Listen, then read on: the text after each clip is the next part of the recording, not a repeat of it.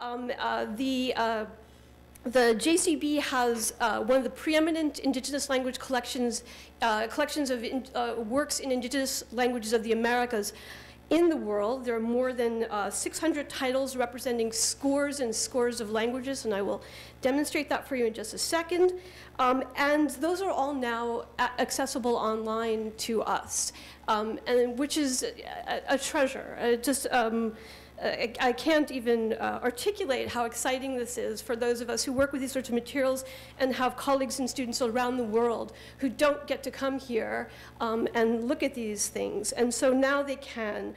The website, this is what you're looking at right now, is the JCB website itself. I went into the online bibliographies and databases, and if you come to look at the Indigenous Languages of the Americas section, this will take you into a bibliography, an online bibliography of all the holdings. So there's some 600 titles here, and as I said, you can browse through it.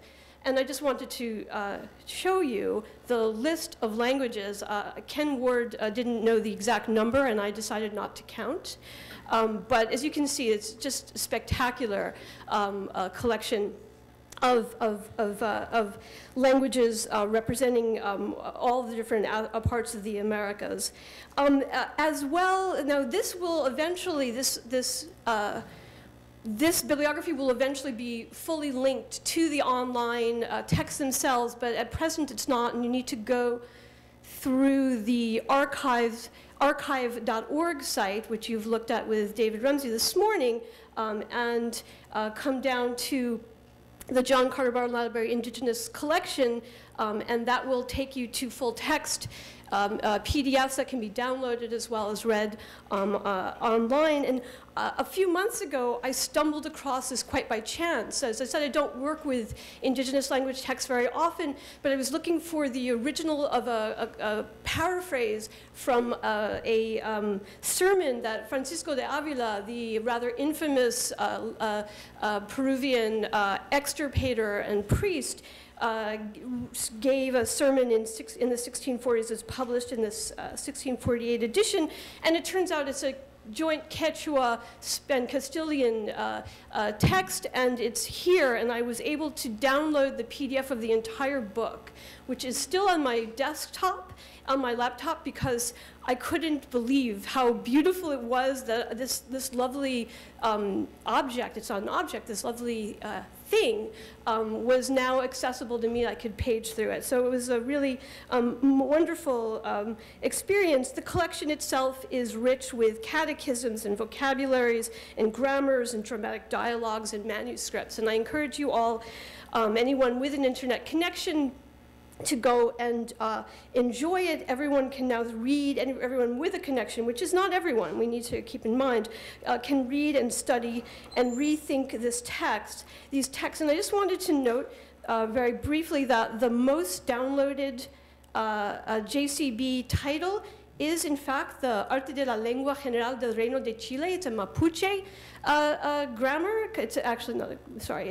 It's a catechism, confessionary dialogues in Mapuche, and for some reason that is the text that people around the world have been downloading from this site.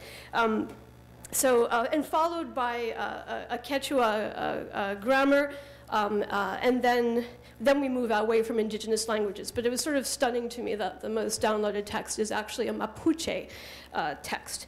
This is all, remarkably exciting. And this morning we've been talking about this sort of new digital age. It's been quite thrilling. But I don't have to tell the people in this room that experiencing the JCB collection in situ is quite a different experience from locating texts online. And while I really want to celebrate our increased access to these texts, I also want to celebrate the serendipity of those conversations that people have discussed about it, the conversations in the hallway, in the break room, over dinner at Firing House. And I was thinking about a few years ago when Ted first talked to me about his plan, his vision to create, to make the entire JCB library free access. I was thinking about, I mean, this conversation is taking place at a lot of different sites in the world at that moment, and in a lot of places there was pushback, and you sort of mentioned that in your comments this morning, a lot of pushback about what would happen, not just about what we don't get to monetize this, but what happens to the library as an institution if all of our texts are now out there in the ether, that somehow that the brick and mortar structure as a depository loses its value with this. But those doubts seem to have totally disappeared. Nobody really is worrying about that anymore. And while I relish my ability to find a particular text, or in the case of something like this, to browse through a category of text to find serendipitous things, I also know that my particular work has been shaped by conversations in person with all of you here and in other places, going to the lunchtime talks on topics that I had no idea I had any interest in at all. And just to find out that those talks on things that I had never thought about could shed light on my work and could make me think about my work in entirely different ways. People who handed me across the RAIN reading group tables little slips of paper and said, you know, you might be interested in this book from what you were saying before about your work. And it would be something that never even occurred to me to look for. And so those generous suggestions and conversations really opened my eyes to what this library is in terms of how it shapes who I am as a scholar. The internet gives us masses of data, but it's those incredible human interactions that places like the JCB facilitate. That's what turns our immature research programs when we apply for our grants into vital and viable intellectual conversations. And so today what I wanted to do with this panel, and I'm being incredibly rude, Kittiya Lee and I'm speaking on behalf of Kittiya as well, my co-chair. I'm letting her not talk now because she's going to be a presenter. But what Kittiya and I did was we contemplated scholars whose work has really changed the way we think about our work. And I include Kittiya as someone who's really shaped my understanding, frankly, of linguistic text and religious history and the history of the encounter. And so we're going to hear now from 4 scholars whose work in the Indigenous Languages collection here has really made the rest of us rethink our own work, which may be very far from that collection, and also to approach our text with new eyes. So with no further ado, I'm going to go in alphabetical order. Our first speaker is Louise Burkhart, who is professor of anthropology at the University of Albany, at Albany. She just corrected me of this. I had it written right, I will tell you. The University at Albany, and specializes in the religion of Nahuatl speakers in central Mexico. Many of us, I'm sure, have been shaped by her now seminal monograph, The Slippery Earth, and have benefited from her more recent forays into Nahuatl theater, including the 4 volumes of edited and translated plays, co-edited with Barry Sell, Stafford Poole, and Elizabeth Wright. And she is currently working on Nahuatl-based Castilian catechisms.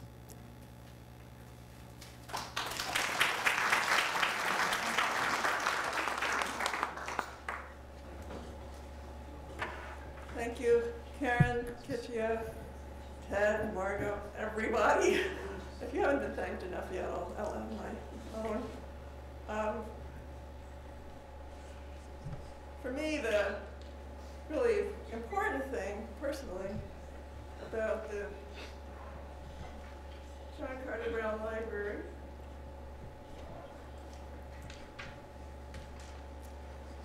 has always been the large collection of Nahuatl or Aztec language, devotional, religious, catechistic, doctrinal materials here, mostly printed books. You have almost everything. I could probably think of some things you guys don't have, but it's an amazing collection. and also a more limited but very important number of manuscript sources. Just a few of the types of texts here are quite a lot of doctrinas, some collections of sermons, some very interesting meditations, songs, some confession manuals, speeches in Nahuatl, prayers, saints' legends, dramas, and those beautiful images from the scans from the website are being wiped out here by a couple of manuscripts that are still ugly scans of microfilms, but I look forward to when those materials join the printed books in the archive. There's so much material. I've been working on this stuff since the early 1980s, and rather than try to do a survey or explanation, I just picked out a couple of my favorite things that kind of frame a long period of research that I've published on or published and worked on quite extensively. The first item I ever got from this library on microfilm when I was a grad student was the library's copy of Fray Bernardino de Sahagun's, the great Franciscan ethnographer, famous for his Florentine Codex and other works. The only work of his actually published in his lifetime, the Salmodia Cristiana y Sermonario de los Santos del Año en Lengua Mexicana, published in 1583, but originally written in the late 1550s in collaboration with 4 of the indigenous graduates of the Franciscan College, all notable scholars and noblemen in their own right. And I know I got this on a microfilm. It was the first microfilm I ever had when I was a grad student, and worked it to death. Where is it then? It's also the only published book of Nahuatl songs from the colonial period. And the copy here is one of 6 surviving copies of the imprint. It was banned by the Mexican Inquisition, which may partially account for its rarity. And based on my now getting pretty long experience, I would consider it probably the most nativistic printed, published Nahuatl Christian text, in the sense that a lot of the material incorporates a very indigenized perspective on Christian topics, which is the kind of thing that I've really been looking for and focused on. Not that you can't also find that in even the most standard canonical looking bilingual confession manual or doctrina. Everything as it shifts into Nahuatl takes on very different casts of meaning, but the Salmodia is a particularly interesting one. It's a hodgepodge of material that it's not like anything else. It's, I say, a unique creation of the collaboration between Franciscans and Nahuatl scholars in the 16th century. It's presented as a Salmodia, but it isn't actually a book of psalms. The texts are divided into individual salmos or cantos. They aren't really things, in most cases, that you would sing, although some are written as songs. It's drawn from some collection of saints' legends, Flo Sanctorum, or something similar, or more than one, actually. I haven't been able to find a single source. And also from the Latin liturgy, which is sometimes quoted in the margins of the book. And the Nahuatl sometimes corresponds to the Latin, and sometimes it really doesn't. And that's one of the really interesting things when it gets this little stamp of approval in the margin and it's actually saying something different. Oops. And it's, in linguistic terms, it's in a lot of different registers. What's striking about it is that none of those stylistic registers is the sort of fire and brimstone, do what we say or you'll go to hell and suffer forever thing that you see in the sermons and in Sahagun's other Christian doctrinal writings. It's all either storytelling or it's songs and celebrations. It's the most heavily illustrated colonial Nahuatl imprint with 52 or something like that. I didn't have the number of the books in Nahuatl. I can't tell you the number of the woodcuts in here. It's over 50. Mostly stuff brought in from Europe, and recycled by Mexican presses here. This is Pedro Charte's press. The woodcuts are themselves interesting and something that's obviously more accessible to people who don't have the native language training, because they do show how Christian images were presented. They were models for Indo-Christian art, they were models for costuming, for pageants and dramas. And there are quite an array of the saints' stories, life of Christ, biblical stories, and so on in them. This is just a little selection.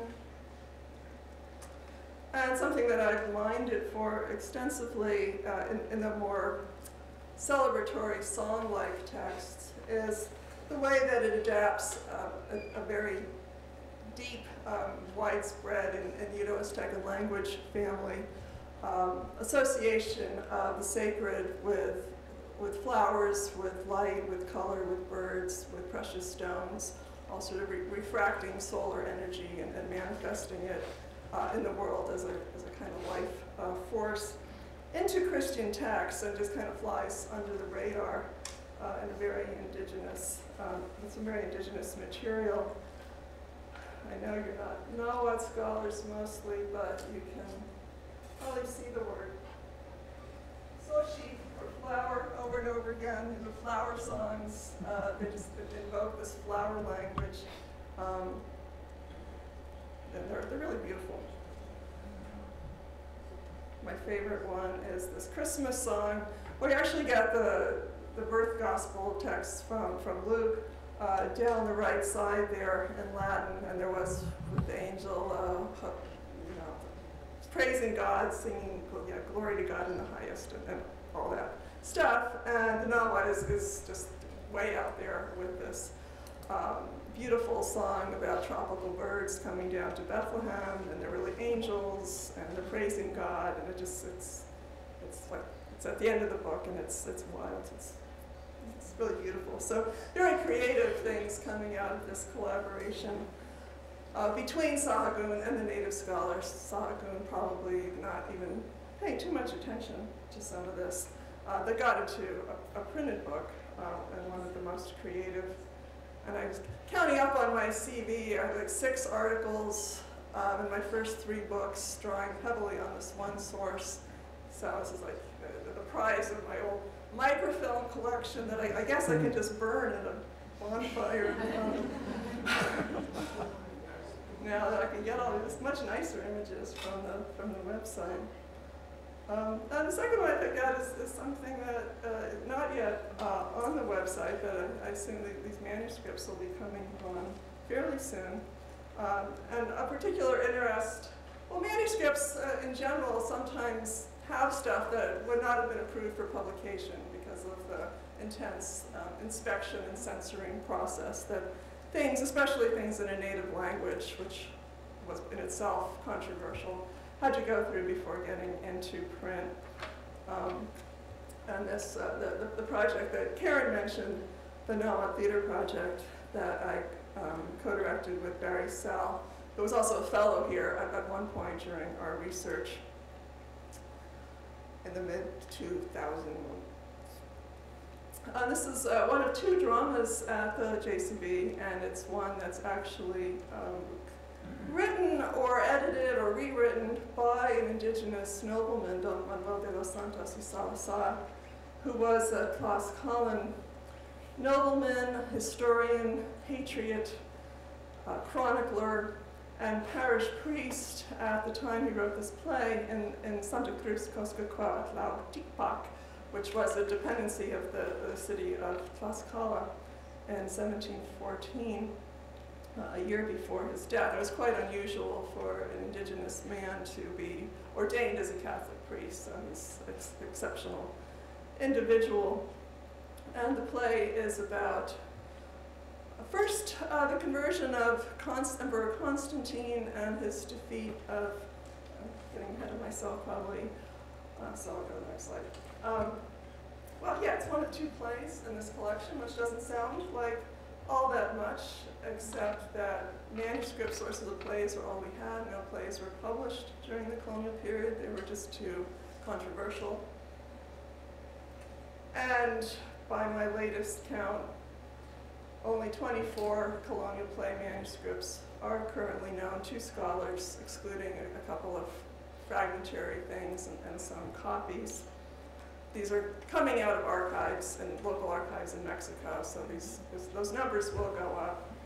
But two plays are here. We were able to put both of those in the 4th volume of Nawad Theater. And the play is a combination of the story of the Roman Emperor Constantine and his vision of a holy cross, which then led to his victory over his rival Maxentius, and the famous Battle of Milvian Bridge over the Tiber River in 312 AD, followed by his conversion to Christianity, which in the legend takes place a lot earlier than it really did.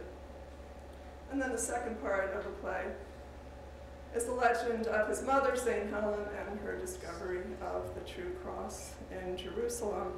So if we ask, why the heck would Nahuas and Tlaxcala in the early 18th century want to put on a play about some oldie-moldy Roman Empire emperor and his mom? It's one of two. There's also a play about the destruction of Jerusalem in 70 AD, and I sort of categorize these as Nahuatl history plays. And I think both of them resonate with the history of the big event, the core event in Mexican indigenous history, the coming of Spanish colonialism and Cortez and the conquest. And I think this play is an example of how Native intellectuals like Santos y Salazar looked for similarities, parallels, sort of double layers of meaning between Old World and Christian events and their own local past, so that they could tell Christian stories that also had a local meaning. For Tlaxcala, the key event in their history was the fact that they formed an alliance with Cortez that enabled them to beat their longtime enemies, the Mexica, an alliance that for centuries they continued to milk and call on to claim privileges and favors from Spain. So it was still very important, even a couple hundred years later. And part of the legend of the conquest as it developed in Tlaxcala was the idea that the 4 rulers of Tlaxcala accepted Christianity and were baptized right at the beginning of the alliance with Cortez, when historically it actually probably happened a little bit later, but this is part of the story. And well, my analysis of the play, I draw parallels between the conquest of Mexico and the story of Constantine, who, because he accepts the cross, he is able to conquer his enemy, with Rome then paralleling Tenochtitlan, the big city, the goal, the prize. Constantine, like the Tlaxcalans, converting to Christianity, and the enemy Maxentius being parallel to Ekstrom, even to the detail that in both stories they send sorcerers out to stop Constantine or Cortez and his Tlaxcalan allies, who find themselves powerless against the divine power that the other side possesses. So there's a parallel, a relationship there with the conquest story. And the cross story, if you remember this, is written in a town whose patron divine thing, not really saint, is Santa Cruz, is the Holy Cross. So there was an interest in the cross itself. The legend of the Magic Cross, supposedly, again in the legends of Tlaxcalan history, a cross miraculously appeared during the night at the site where Cortez had just had his first meeting with the 2 most powerful Tlaxcalan rulers, Xicotencat and Maxixcatzin. And this cross became an object of local devotion. People interpret it as a world tree, sustenance tree, and made offerings to it. And then the cross was passed along, eventually wore out, was replaced. You got laid claim to by several different towns. Oh yeah, we have the real one. No, we have the real one. So by the 18th century, a number of Tlaxcalan towns were claiming to possess this miraculous cross that had appeared at this key moment. So this imagery of conquest, of conversion to Christianity being a key element, enabling the conquest, is something that got kind of entrenched in classical history, and I think helps us to understand why someone like St. Joseph Salazar, people in a town devoted to the Holy Cross, might be interested in acting out a play that tells a story of ancient events in the old world that have resonances to them. So it's just two texts out of all the many here that have been very helpful to me and have so much more potential too, and are so much more accessible, not just to scholars around the world in the archive, but also to Indigenous people. And most contemporary Nahuatl speakers today, of whom there are somewhere between 1.5 and 2 million, have been disenfranchised from their history, but some are starting to recover it, become literate in Nahuatl. There's one debate over whether to use International Phonetic Alphabet to represent contemporary Nahuatl, or to use the old colonial orthography. And some of us on all sides of this, they should use the colonial one because that gives these people access to the colonial literature in their own language, of which there's such a large legacy, and which the library here has so much of. And now it is more accessible to anyone with access to a computer. So join with an Indigenous man here confessing to a Franciscan. You can kind of see the power dynamic and the fact that he's the one with the devil trying to drag him away. And just thank you, John Carter Brown Library, for your preservation of Nahuatl sources and putting them online in the archive. Thank you.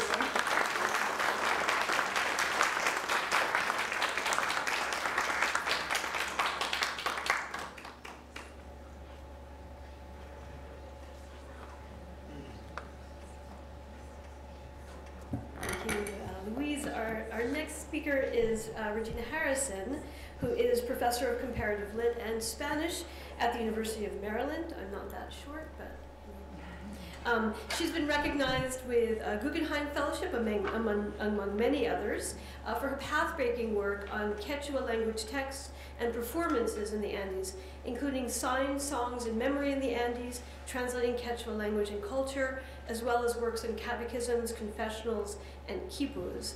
And her new book, imminent new book, has the working title, Translating Sin, Spanish Quechua Confessional Manuals in Colonial Peru.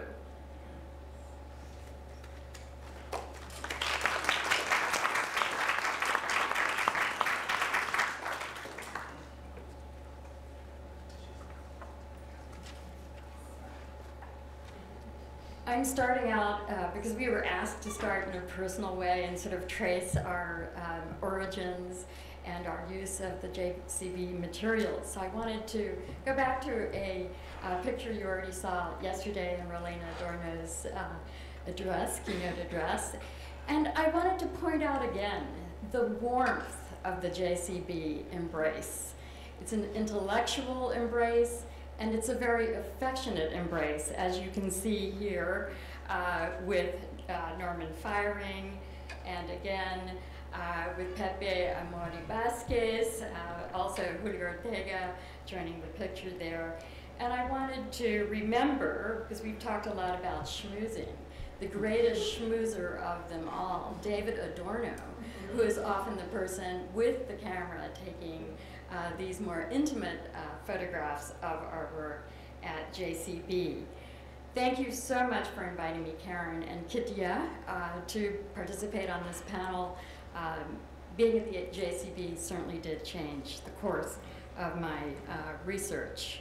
And I wanted to start with how my own research kind of paralleled, I think, what JCB is doing, getting to the digital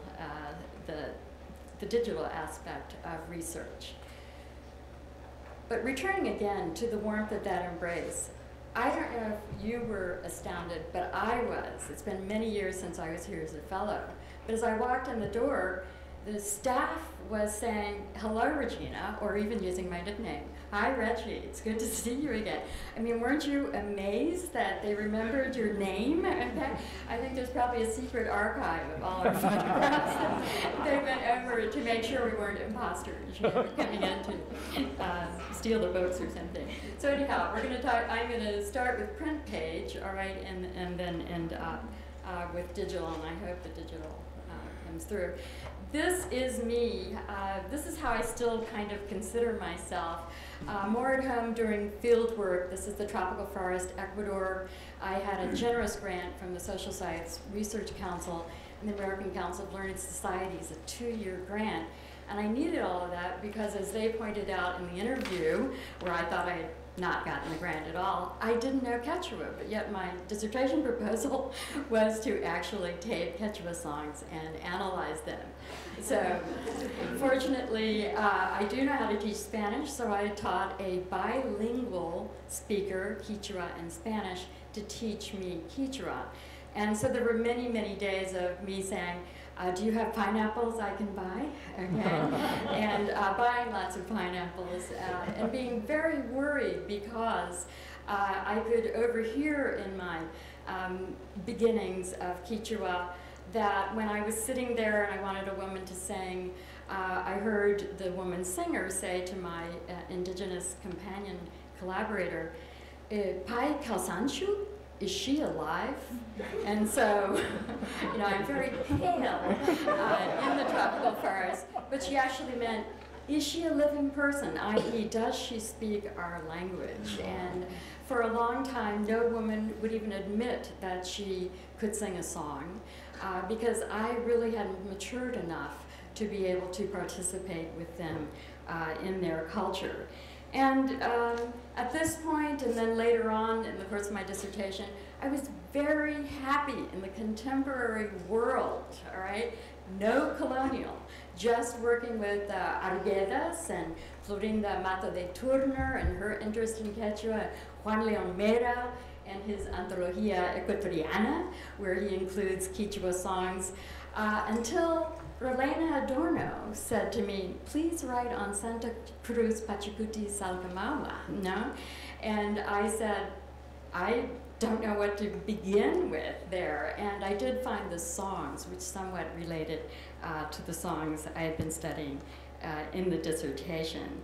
I began actually looking at the verses and did what we do in literature, a very close reading of these songs in Quechua and later Quechua, beginning with some work on Wamampoma as well.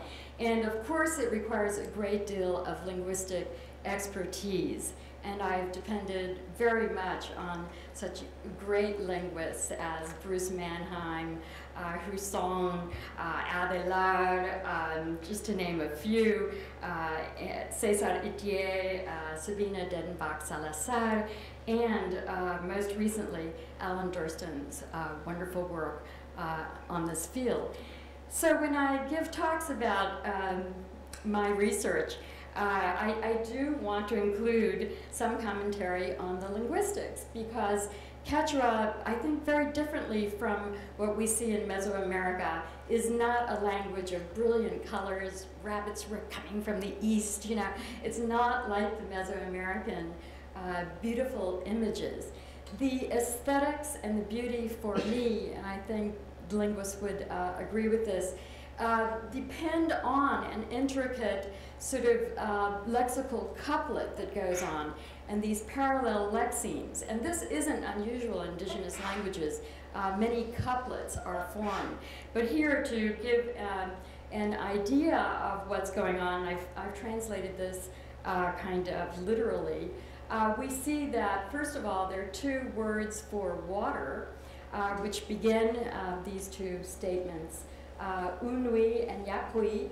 And yaqui is the one used commonly in Ecuador in outlying areas of the Andean limits of Quechua. Unui, more used around the Cusco area. So this Wamampoma poem is in fact, as Bruce Mannheim points out, making reference to the two dialects, the two major language differences. And then we can see another parallelism too, the actual repetition that you see here in these endings. But I think this is where the language becomes very interesting. The use of pairs where the first pair is one statement and the second pair elaborates upon that semantic concept, but is a different concept itself. So weke here would be tears, all right, so the concept of liquid, and para down here, rain. So we have a beautiful poetic and lyric expression right here based on a parallel. Over here in the verbs, we have the re of inception, to begin to do something, okay? The juan of to me, and these two verbs are related as well. Apai is a verb for just carrying something on your back, and pusai is very different in that it means something is carried to you and someone's generally bringing that item to you. All right, everyone's eyes are glazing over. Yes, this is always what happens when I start getting into the linguistics. And so part of the challenge in dealing with indigenous materials is learning how to try to explain the intricacies of the language to people who do not, or who are not scholars of that language. Okay, what are we doing? Fortunately, I was up at Cornell. I had a manic period where I was really interested in potatoes, and Cornell's the place to do that with all their agricultural holdings, okay? And it turned into the last chapter in my first book, which is the potato as cultural metaphor, okay? And luckily up there, I don't see Monica Barnes here at the moment, but I owe a great debt to her because she said, you're doing translation. Go to my carrel in the library and look at all the catechisms that I have there already just waiting for you, you know. Very generously, she guided me into that. And Bruce Mannheim was up there at that time too, and he goes, make copies of all of these facsimiles and these editions, because you'll need to take them with you to Bates College, where I was at the time. And so she guided me towards the annotaciones, which are in the 1584 catechism material. My favorite of all the JCB holdings is, of course, the superb confession manual by Juan Perez Bocanegra, 1631. Luckily, Susan Danforth insisted that I take a microfilm of this with me, and I'm so pleased it's now up online, because I don't know about you, but quickly going through microfilms is like being on a boat and kind of nauseating. So it's really good to see the pages flip, you know, so here we have the confession manuals that I first started out with, and they range from a very short confession, a general confession in 1560, the big confessional materials in 1584 and 1585, one by Ore in 1589, and 1619 Torres Rubio, and also Prado's confessional in 1650, earlier than that too. And as I left JCB, I had just so many notes on everything, because again, I come literally out of the jungle into colonial research, and I must admit I really didn't know what I was doing. So it's taken all these years to finally write this material up. And I'm so grateful to Michael Hammersley for giving us that wonderful annotated bibliography, telling me not only where things are in JCB, but letting me know that in the Library of Congress there is a copy that I can look at and not have to travel here sometimes. I followed up with my work here at JCB, again doing contemporary field work. I was so invested in confession that I returned to Peru and Ecuador and talked to priests and Indigenous people, what is it that they confess? The confession manuals are often set up with the 10 Commandments. You go through each one of them, okay? And the priests would tell me that the Indigenous people confessed very different sins. Of course, the idea of sin at the moment of contact, okay, in that contact zone, was very different from one culture to the other. So a lot of my work here at JCB, the beginning work, was on defining what hucha, sin, was originally, as far as we can tell, in these mediated materials that we have for the Incan peoples. But you can see here a confessional process in Sarwar, and the priest is accused of meddling in things, and that's what it says in that in that label in the right. But as you can see from the selection I have here from the manual, I did get stuck at the JCB looking at the differences in the 6th commandment. And you can see which one that is. No fornicarás, you know, do not have sexual congress, okay?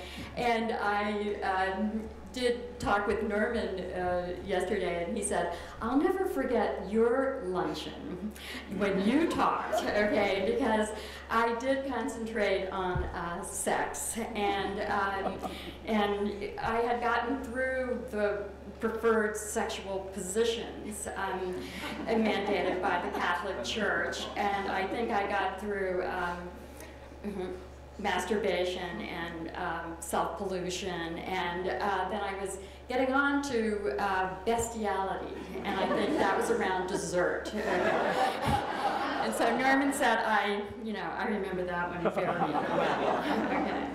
And I found that I was asked to give talks about this everywhere, you know. So the 6th commandment was a really profitable launching for working on this. In the contemporary fieldwork, I had the really good fortune to speak with a priest who actually had seen a quipu being used in confession.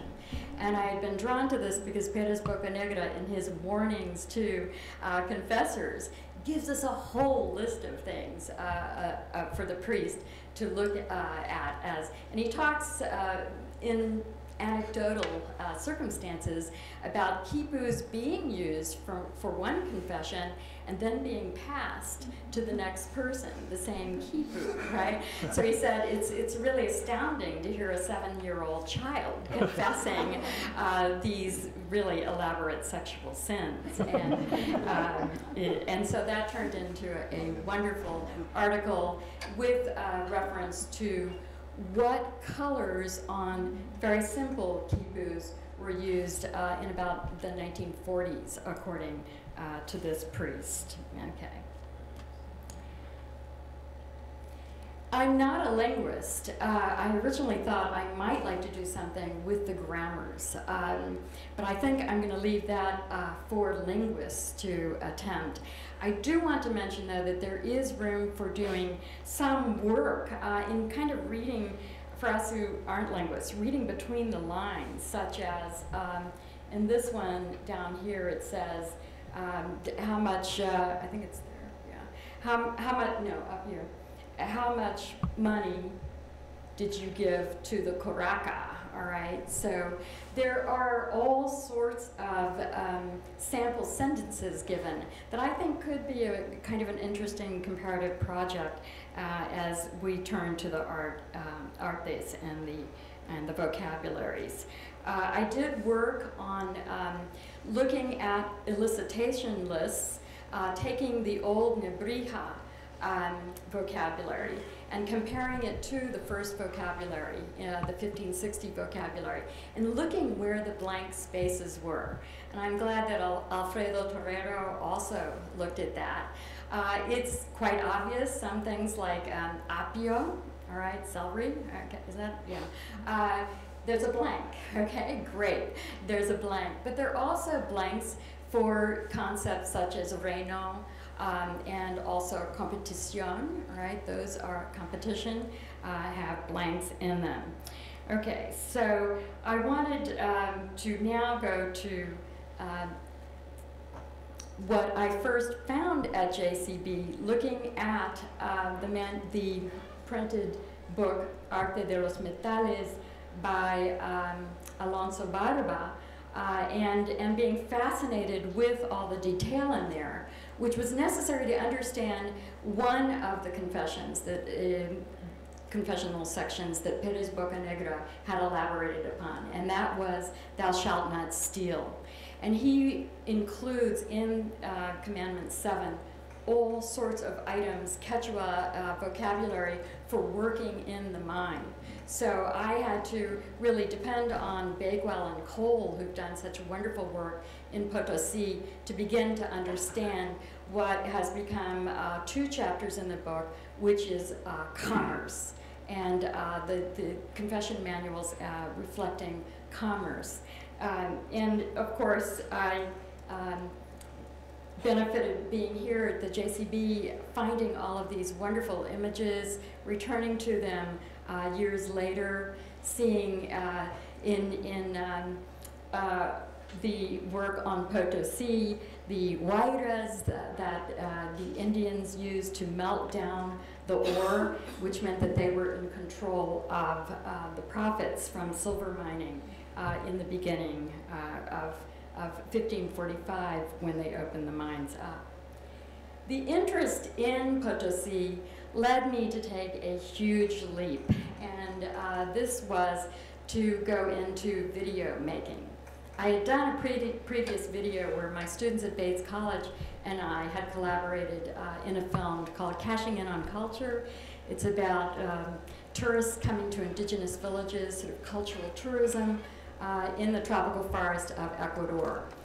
And I thought, well, I then went to the University of Maryland, where many of my colleagues were beginning to make videos themselves.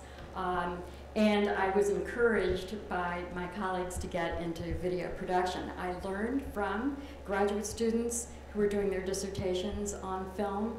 I was taught how to focus, how to string things together. I learned how to edit.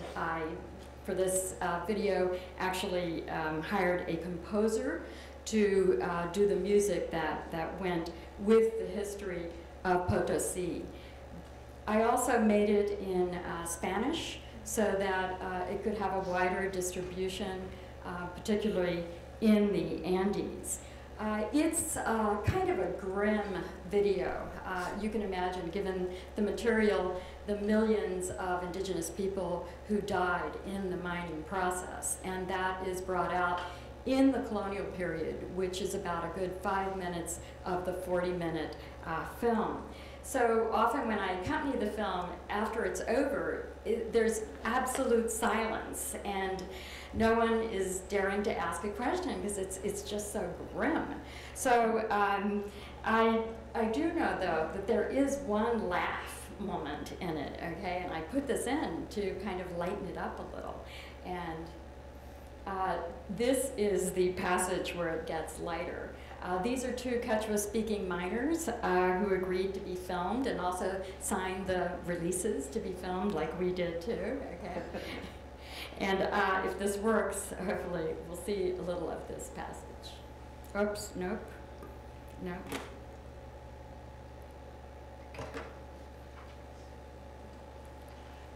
No.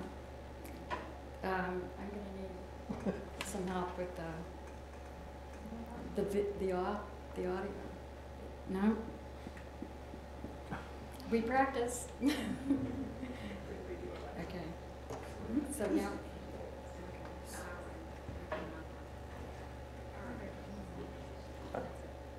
Parece que vienen así es muy agradable para nosotros. Pero está bapak kami lah.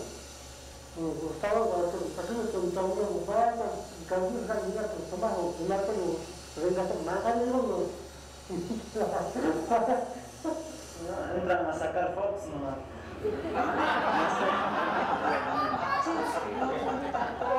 Galleta, chocolate, pescados.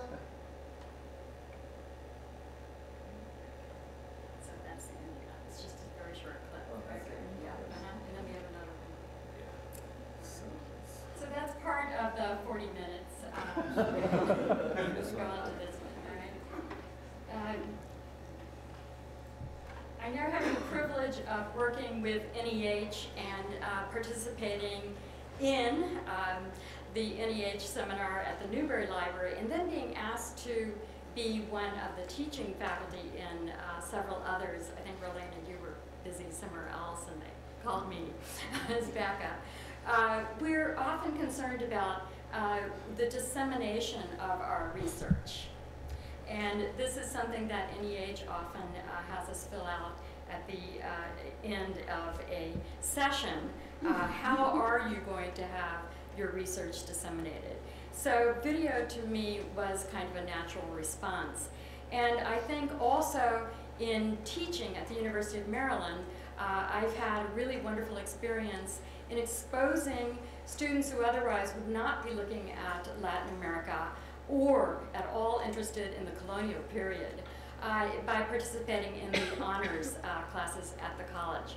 And I did one called True Confessions, where the majority of the students were in accounting, in business, in physics, also in computer science, and they were exposed to Las Casas and his reglas for confessors. They were exposed to Pérez Bocanegra and the rules for confessing sexual sins, and as well as the concept of tortured confessions, such as in the Pinochet regime, as well as false memory confessions. So we did a lot of it. Part of the project was for them to be creative and to actually make videos themselves or do a creative project. I brought this as a sample of what Las Casas and Pérez Bocanegra morphed into.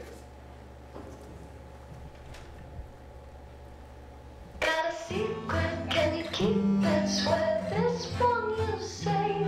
Better lock it in your pocket, taking this one to the grave. If I show you, then no, you won't tell what I said. 'Cause two can keep a secret if one of them is dead.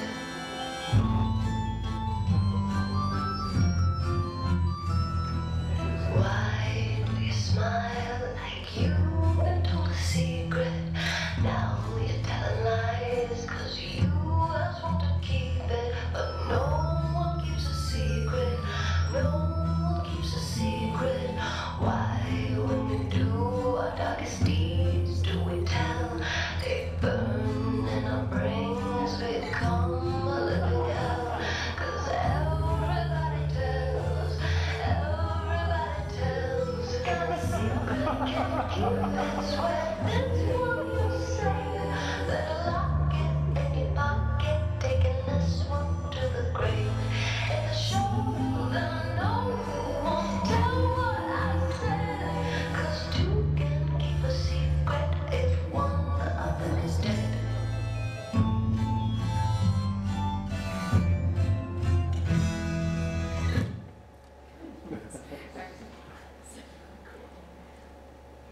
Okay, so this is kind of the way I found to disseminate the results of my research in the colonial period. It's been really, really interesting to see how students can read the colonial texts, be tested on the colonial text, and then apply those same texts and concepts to their own creative work. I'm really happy that Karen Melvin, who's at Bates, is continuing working with confession manuals up there too. And I so wish I were up there to participate with that. Thank you. This represents some ways of expanding beyond the archive. And thank you very much.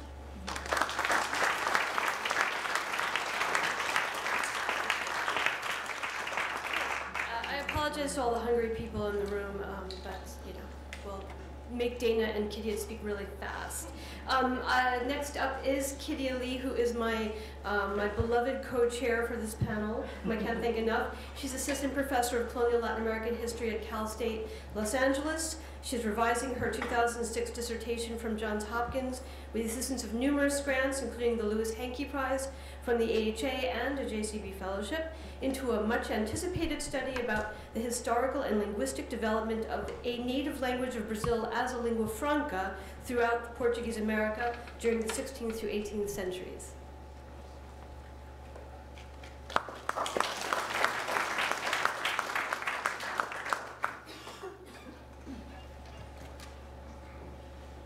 Hello, everyone. Thank you for the introduction, Karen. And I just want to say very briefly a big thank you to Ted, to Margot, the JCB staff, my fellow planning committee for organizing this wonderful event, and all of you for sharing your work, your insights, trends about your field. And lastly, and very importantly, I also want to give a thanks to the Nishimura family, if Margot is in here, for their kind hospitality the last few days. So, my presentation today, oops.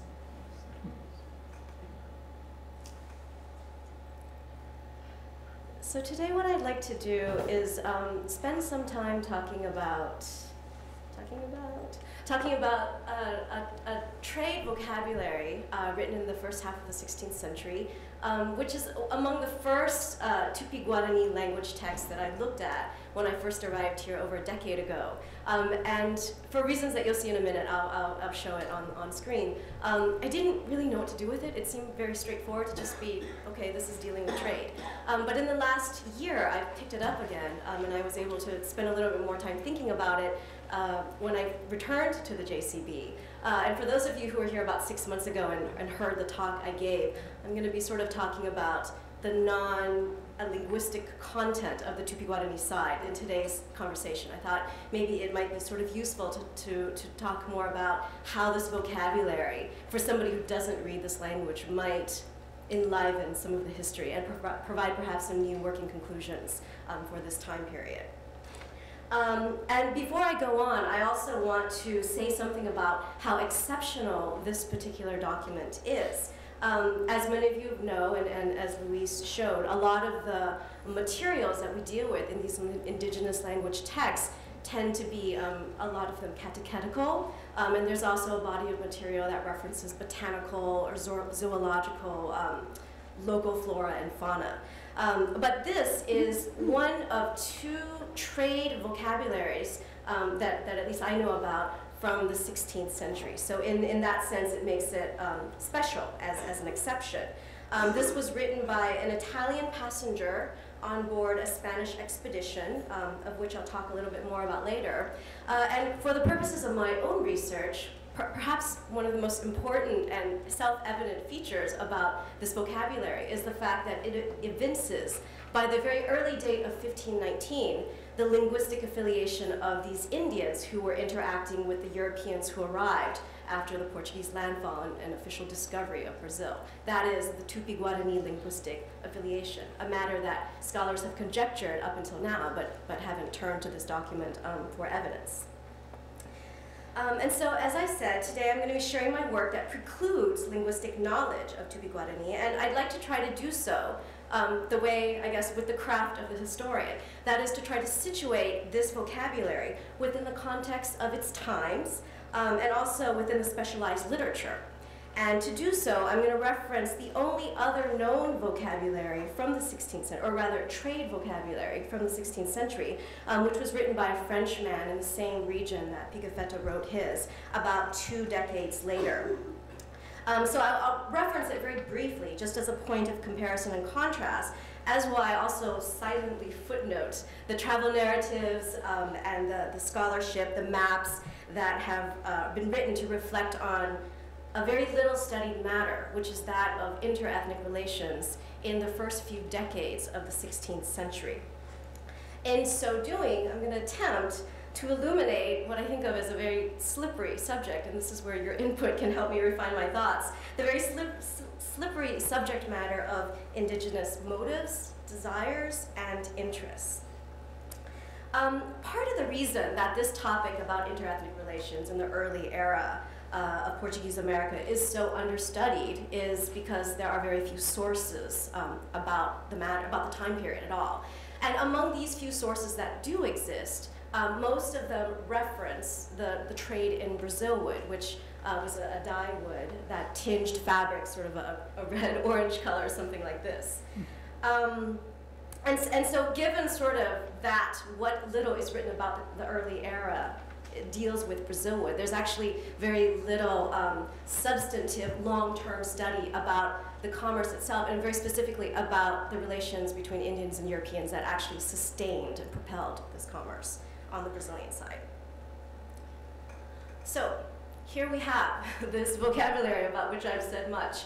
And you can see it's, at first glance, it really doesn't seem like much. It's 8 items, and you'll notice here, right? So reference to a thing with a seed that's about the same as a chickpea, very familiar food item to Southern Europeans. And then flour, this is actually flour of manioc. Fish hook, knife, comb, scissors, bell, maybe some of the bells that we heard about in last night's musical performance. But sort of what one imagines to be a standard trading list that could almost represent any group coming from Europe to meet with natives in the Pacific Islands, as well as throughout the Americas and elsewhere. Now, I look at this vocabulary as sort of a reminder of another objective, unrelated entirely to the Brazil wood trade, that brought Europeans to the coast and into spoken dealings with its inhabitants. The author, Antonio Pigafetta, was a volunteer aboard the expedition commanded by a Portuguese navigator, Ferdinand Magellan, for the Spanish expedition to circumnavigate the world. And this was from 1519 to 1522. He wrote this, he made the first list in 1519.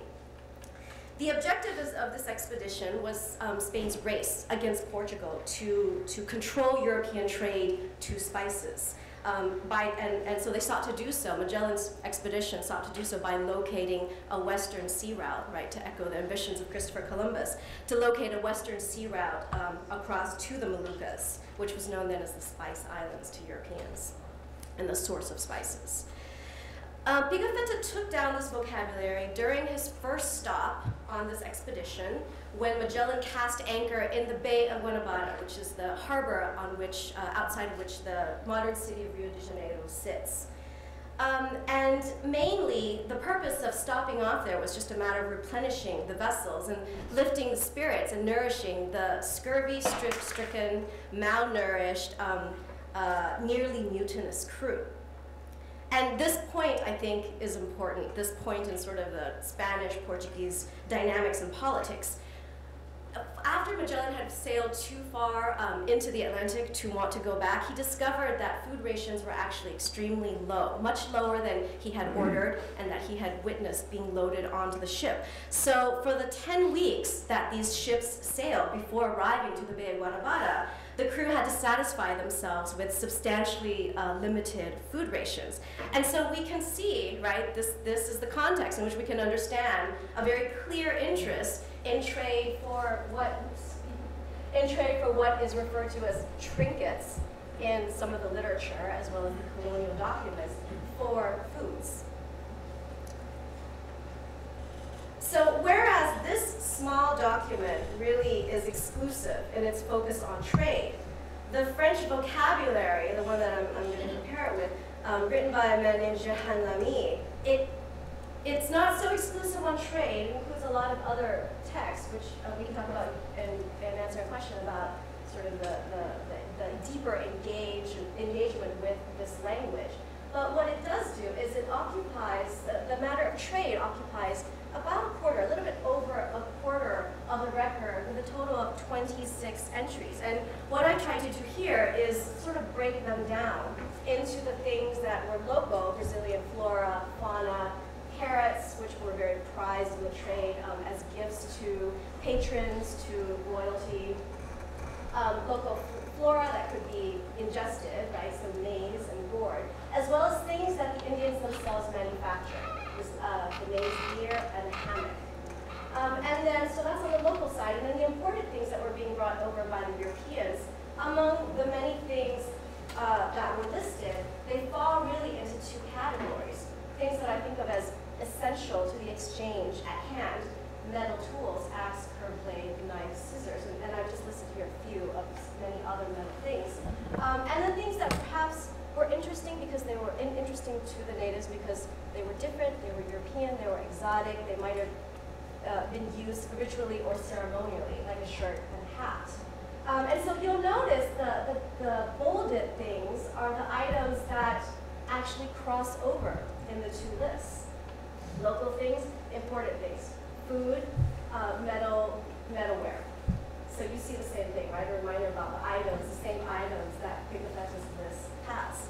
And so this is where I see a bit of a difference. Whereas initially when I first looked at Pigafetta's document, I didn't really see anything else about it other than it was very minute. I started to understand something about the paucity, or what seems to be the paucity of Pigafetta's vocabulary, given the context in which he was writing this and in which he was traveling. And so this is where I view the document, the vocabulary, as something of a script that reflects as much the crew's experience during that expedition, during that first part of the expedition, as does it also reflect a European attempt to overturn Tupi-Guarani advantage in trade. And so we have to take a step back and think of another context. And that is the question, the very tricky question of appropriately outfitting an expedition that was going to take an unknown route, an uncertain route, and perhaps arrive in lands where previous European intelligence didn't inform the outfitters about the appropriate merchandise to bring on. But the man who outfitted this expedition was extremely experienced. He had years of experience working on Portuguese, Spanish, and Italian expeditions far and wide. And so what he provided for Magellan's ships were, and I'm going to read here, bolts of textiles, 20,000 bells, 10,000 fish hooks, 1,000 mirrors, in addition to German knives, brass basins, bracelets of brass and copper, and these ranged in size, in grade, in quality from the cheapest to the choicest of its kind. Now, it's not clear if this outfitter specifically planned in mind the needs of the material needs or material interests of the inhabitants of Brazil. But certainly what we do know is that the expectations of the Europeans were quite clear. They knew that the voyage would be long. They knew that it would be filled with unanticipated adventures and perhaps even some calamities like the food shortage. So I suggest here that the reasons for this short list and the reasons that restrained the Europeans in the items that they handed to the natives that they met with in Brazil, right, limiting it to these things that are considered trinkets, was because this was really the first stop among an unanticipated journey, a journey of unanticipated length. And so they wanted to restrain themselves lest they deplete the actual holdings that they had, which might come in handy later. Such concerns motivated Magellan to invite João Lopes de Carvalho, who had lived for 4 years in Brazil, to share intelligence about the lowest grade of goods, and therefore identifying their names on the vocabulary, that could still purchase food. In other words, the ability of the Europeans to anticipate and provide the minimal of indigenous expectations informed the brevity of Pigafetta's vocabulary. The vocabulary contained the most essential of terms required to satisfy European needs. Foods rich in proteins and carbohydrates, such as maize and manioc flour, for the hungry mariners, and the cheapest metal goods that the Europeans could give away without offending their hosts. Is there no more? Okay. So a couple of other comparisons that I want to draw here between the two, some other working conclusions that I've drawn by comparing the two vocabularies, as well as looking at the historical material, identifies some other themes that I want to talk about. First of all, that both of these lists are written in this same indigenous language indicates to me the continued reliance on indigenous lexica and no apparent European loanwords, even for the items that they introduced. And then second are these 3 or 4 moments that have been captured by the few documents, historical documents that do exist, that suggest a change in the class of goods that were being offered by the Europeans to the natives. So the first moment is in 1500, with the arrival, the official arrival of the Portuguese and the official discovery of the Portuguese of Brazil. And during these moments, during these, I think there were 10 days, the items that were being given to the Indians were shirts, hats that were taken from the very heads of the sailors themselves, bells, bangles. So again, these things that constitute sort of less required, less essential items. Whereas in 1511, we have references to metal tools. We don't know what kind, but we know that these are metal tools for an expedition that very specifically was outfitted for the trade of Brazil.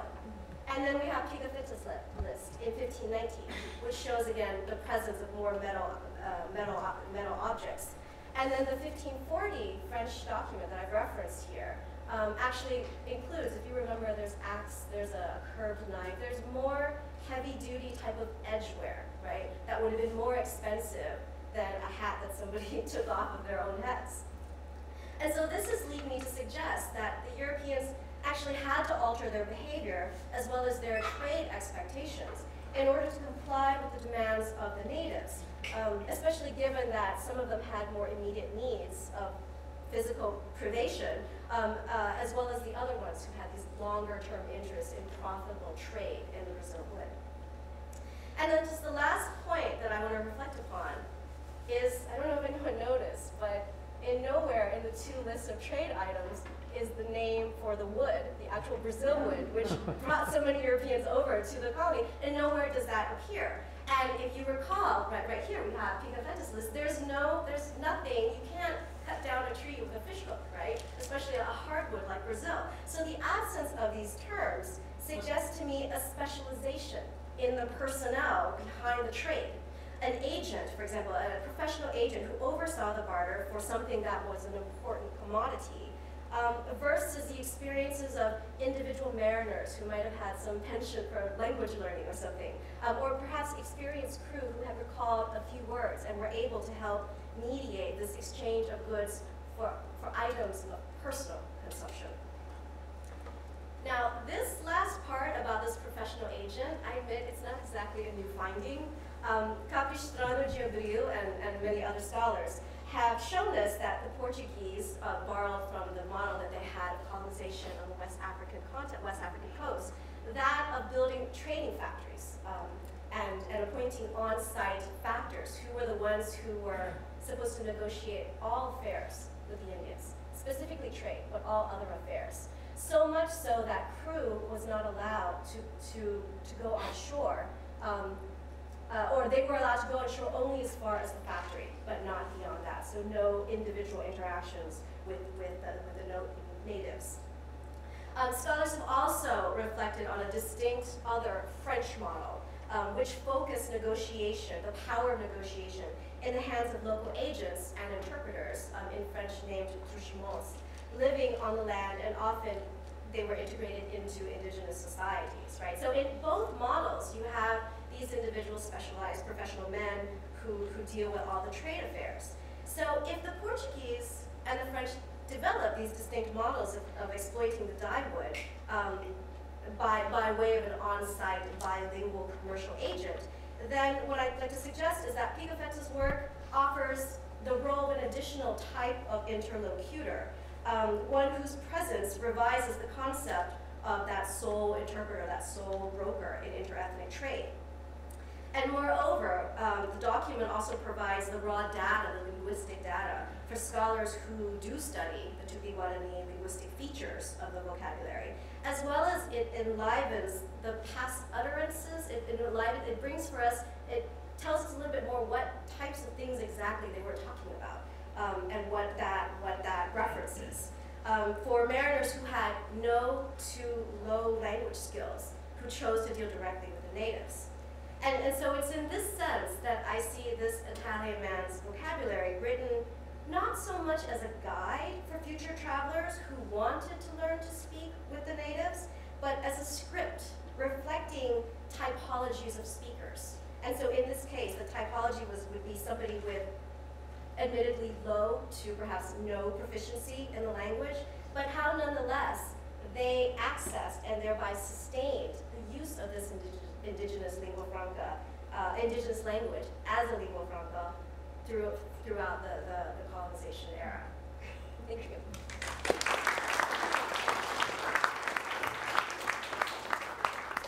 Thanks, Kittiya. And so our final speaker is someone who speaks almost as quickly as I do. Dana Leibsohn is a Priscilla Payne Vanderpool Professor of Art History at Smith College. Her work focuses on indigenous visual culture in Latin America, colonial Latin America. Her recent publications include Script and Glyph, Pre-Hispanic History, Colonial Bookmaking, and the Historia Tolteca Chichimeca.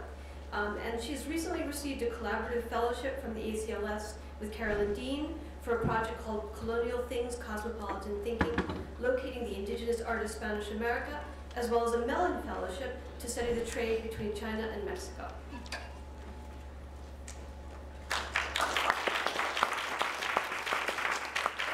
There was almost no clapping. You want to go to lunch.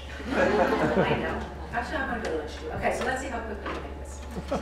So one of the things that I'd like to do is thank everybody, not only the people who invited me to speak, but the people who organized this, the people who have been speaking. I have learned an incredible amount in the last couple of days.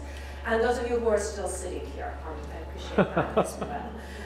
What I would like to do is pick up on a couple of the themes that Karen and Kittiya threw to us to think about. One was our methodology, what is things we work with in the JCBL, and then also some thinking about the new digital projects. So I'm going to kind of put all of that together very quickly, I hope. But the theme that I want to highlight really is the facture and circulation of indigenous images. I'm an art historian by training. I work mostly on central Mexico. And although I read Nahuatl documents, I'm particularly interested in the way that languages, both visual, as in pictorial, and textual, work together.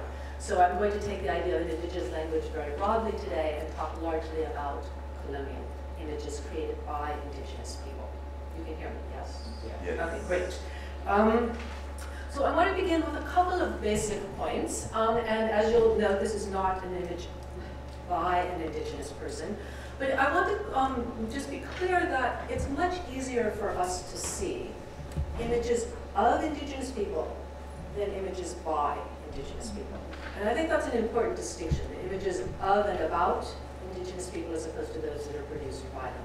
And I brought in an example from Bartolomé de las Casas. This is a Debray image, which was a very heavy circulation in the early modern period, and certainly since then.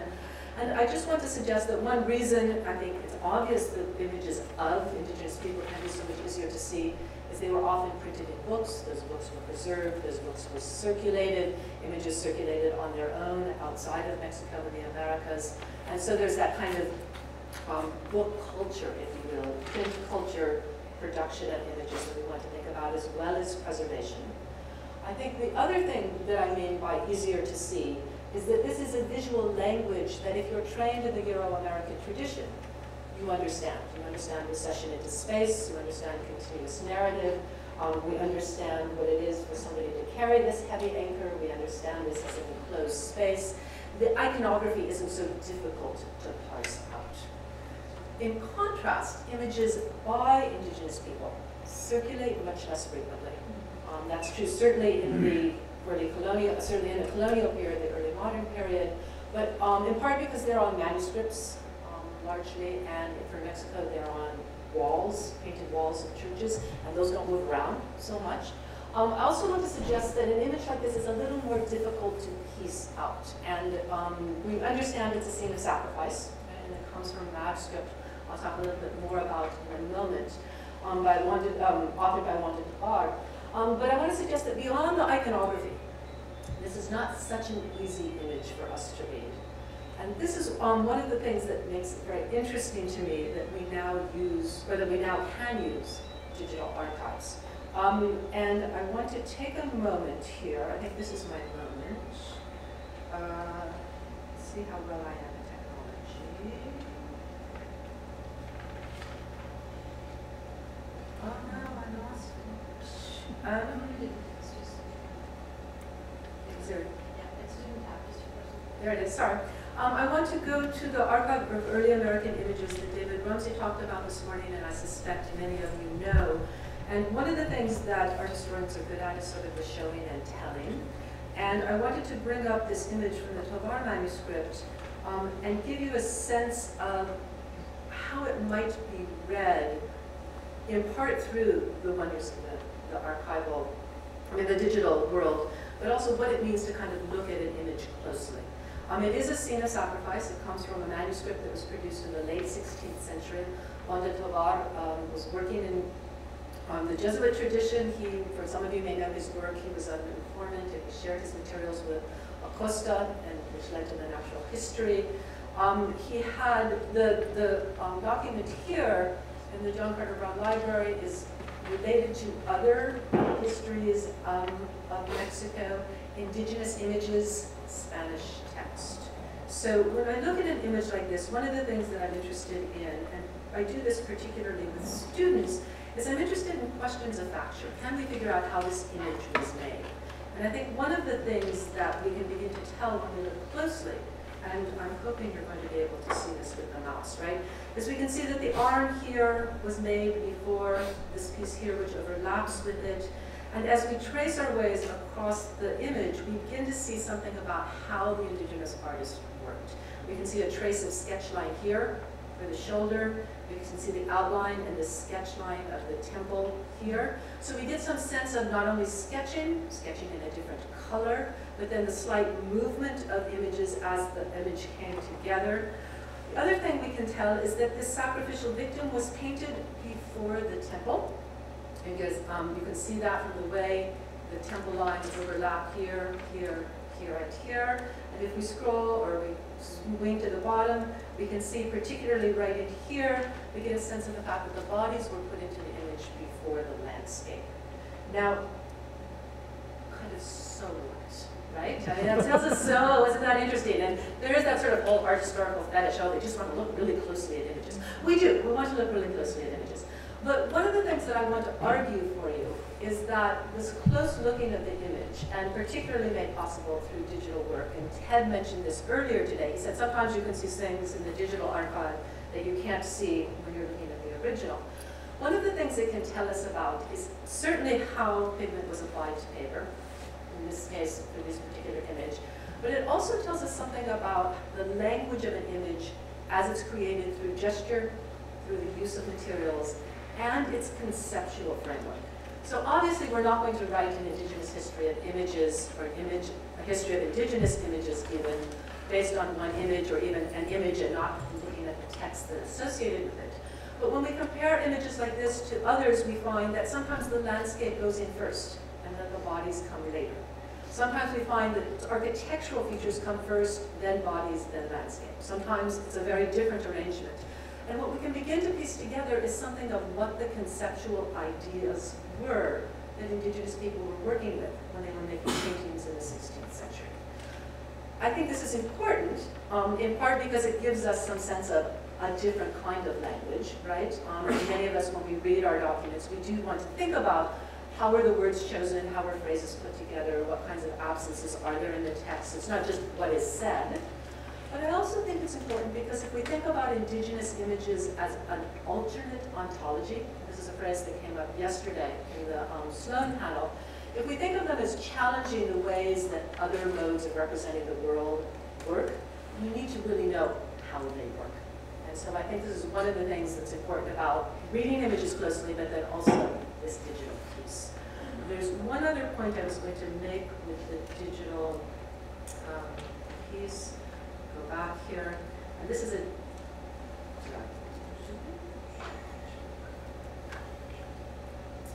different codex, and it's one I'm going to talk a little bit more about in a moment. This is a codex from the 18th century, also here in the John Carter Brown Library.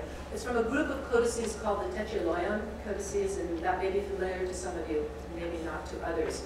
But the point I'd like to make here is really a point about materiality and the possibilities of digital work. The Kittiya Lee codices were all painted on indigenous bark paper.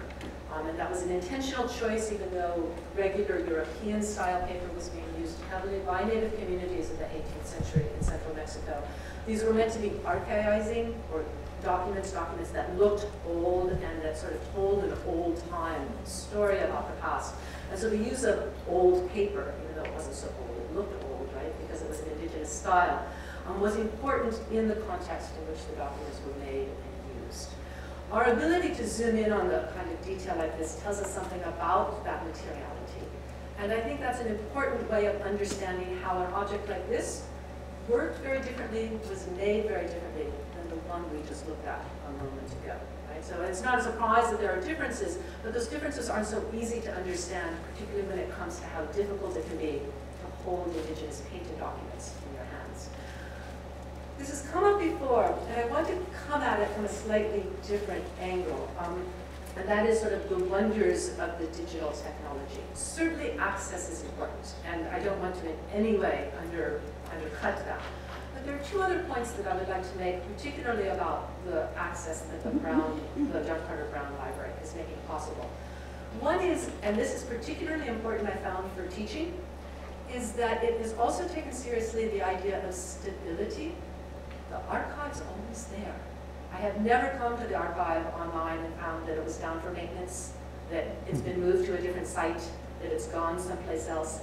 And when you think about how you work with things on the web, sometimes things that were there at Tuesday morning aren't there when you go Thursday morning to teach with them unless you very carefully save them and everything else.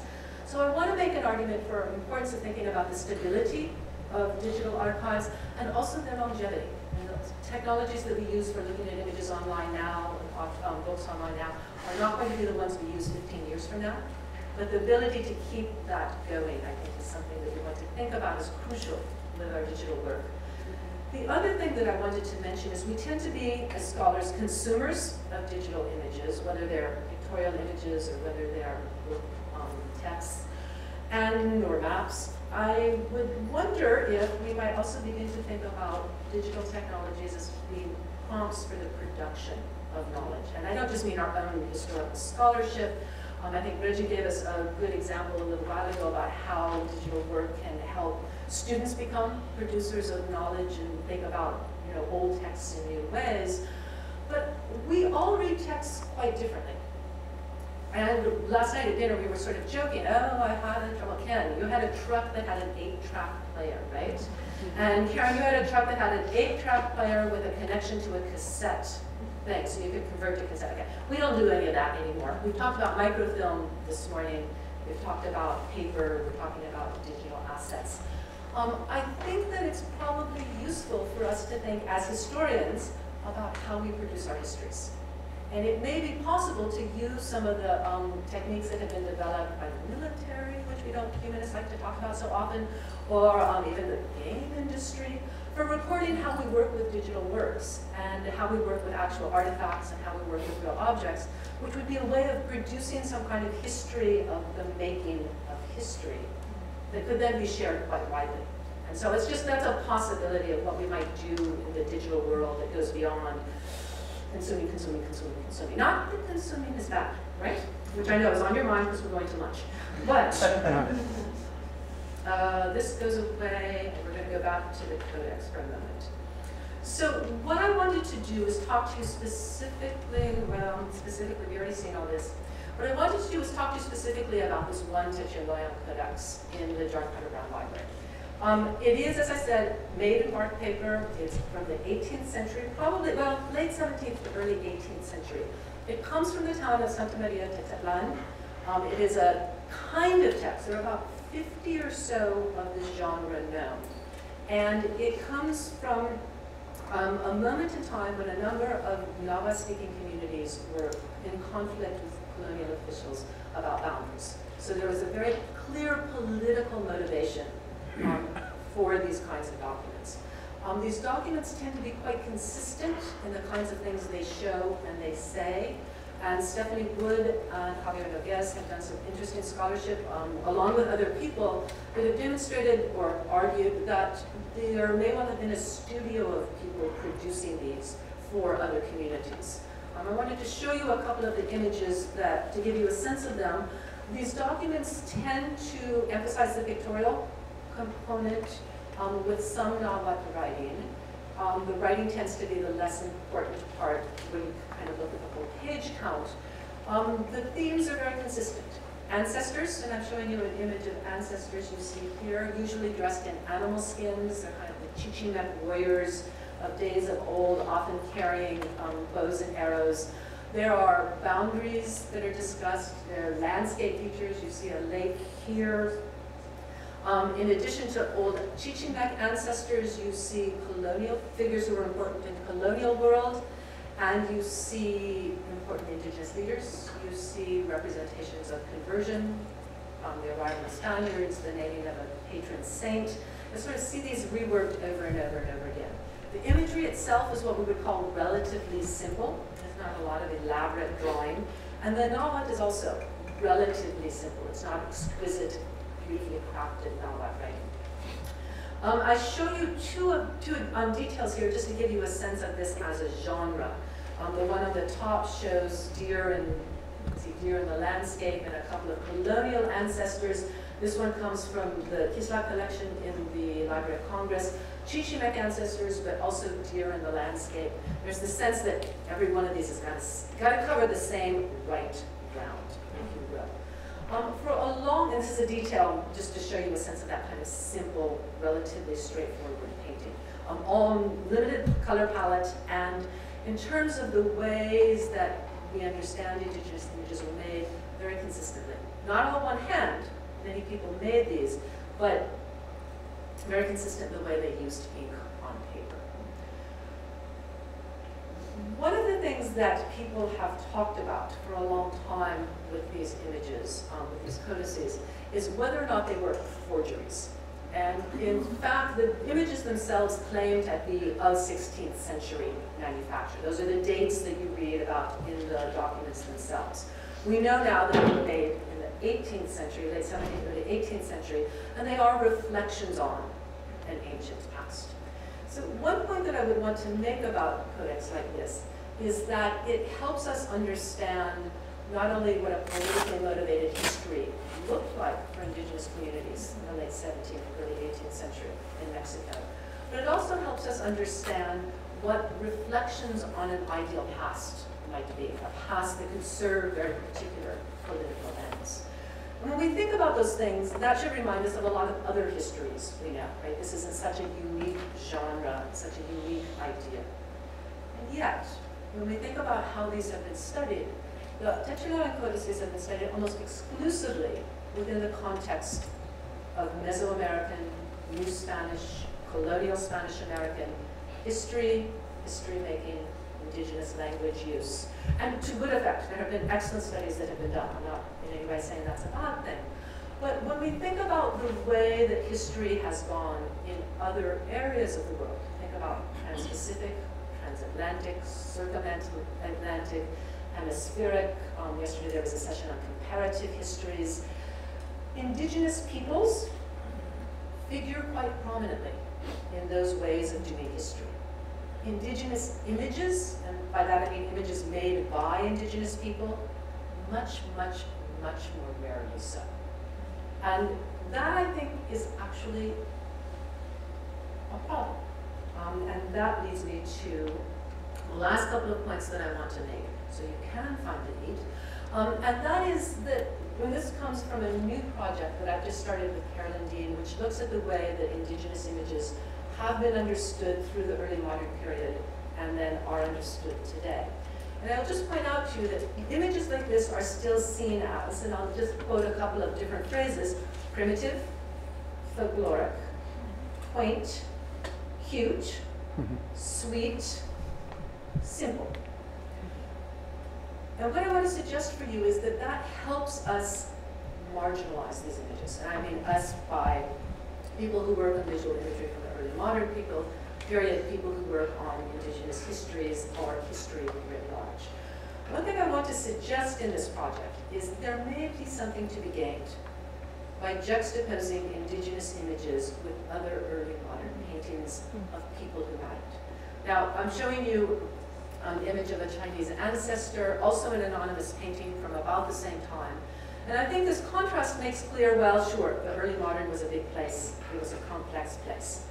But I also want to suggest that it may be possible to read a comparison like this in a more interesting way. The traditional way, and I want to say sort of the last 5 or 8 years as art history has gotten more global, is a kind of meanwhile back at the ranch story. Because you've got what's really going on, and then over here, sorry, I won't hit that anymore. Over here in China, you've got this interesting thing going on, and over here in the Americas, you have that interesting thing going on, and there you have it. We might call it a history of juxtapositions, right? That kind of meanwhile back at the ranch story. One of the things I'm interested in asking is whether there isn't a more important story to tell about the juxtaposition and the combination of images that come from different places in the early modern period. This may not be a great comparison, but I think you get the point, right? Is that we're looking at representations of people who mattered in the past to the communities that represented them, and people who mattered in the past enough to save and preserve those representations. And one thing I want to ask with this new word is whether, sorry, we don't ask that, whether this image right here can help us work as a fulcrum and ask some different questions about what it meant to know through visual imagery the people who mattered to you and your ancestors.